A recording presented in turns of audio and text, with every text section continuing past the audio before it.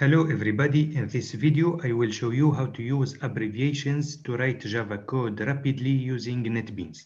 So the first abbreviation is to allow us to print system out println. So we have to type S out, then tabulation, and it is replaced by system out println. We can add some text here. The next abbreviation is if. It allows us to obtain the full if statement. So we have to type if, then tabulation.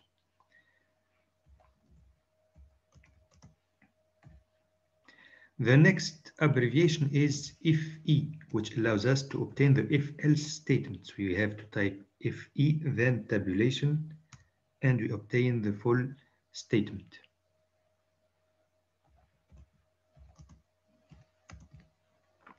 Now the next abbreviation is for, so we have to type tabulation, and we obtain the full statement.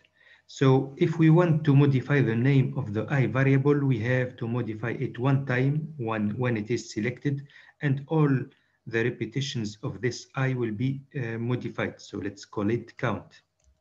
And as you can see, the name of the variable has been modified every time there is I. The next abbreviation is to obtain the while statement. So we have to type WH, then tabulation, and that's it.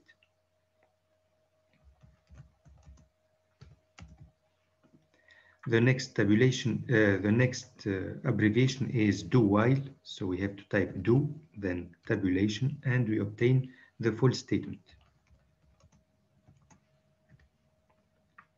Now the next abbreviation is to obtain the switch statements. We have to type SW, then tabulation, and that's it.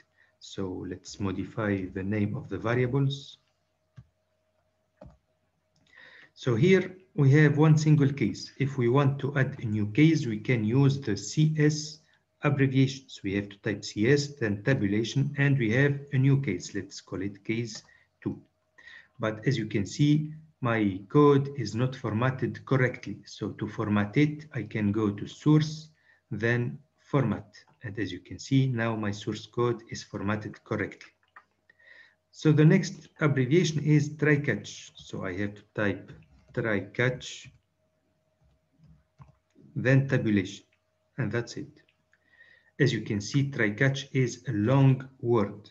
I can create a new abbreviation for try catch and call it just try. So to see the different abbreviations available and to create a new abbreviation, we have to go to tools, then options, then I have to select editor, then I have to click on code templates, and here I have the list of all the available templates. So this is the try catch abbreviation that I used. I can take a look on the different available abbreviations. I can take a look for the for abbreviation, for example, and this is the list of all the available abbreviations. So I said in my case, I want to create a new abbreviation for the try catch statement. So I will click on new, then I will call the abbreviation try, then OK. And here I will add the try catch statement.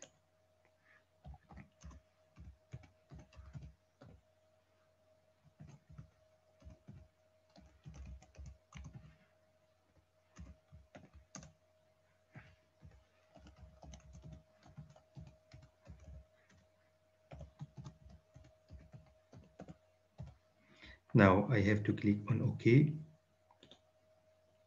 And now I can use this abbreviation that I have created. So I type try, then tabulation, and that's it.